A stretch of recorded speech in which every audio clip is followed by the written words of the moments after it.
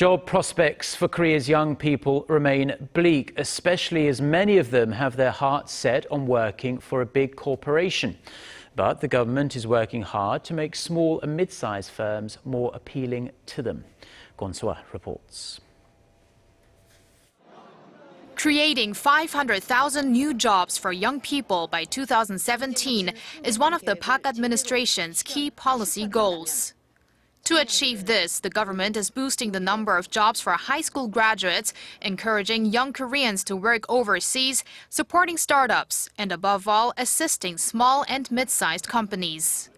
But those efforts have yet to be reflected in the employment figures.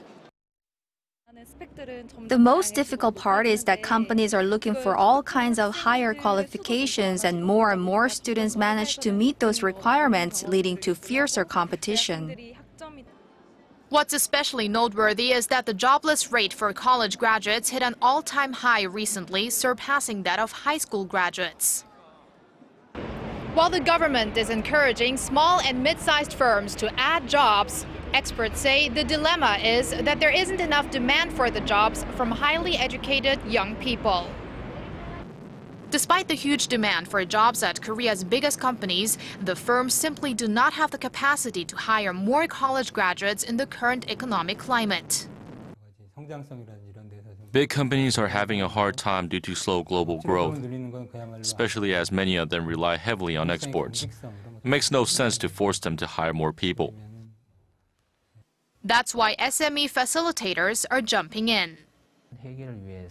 Our projects involve improving the image of SMEs to let people know they are at a place where their dreams can be realized. We give incentives to young workers who stay at small and mid-sized companies long-term and provide information on good companies using our database, since sometimes young people just don't know which firm to choose.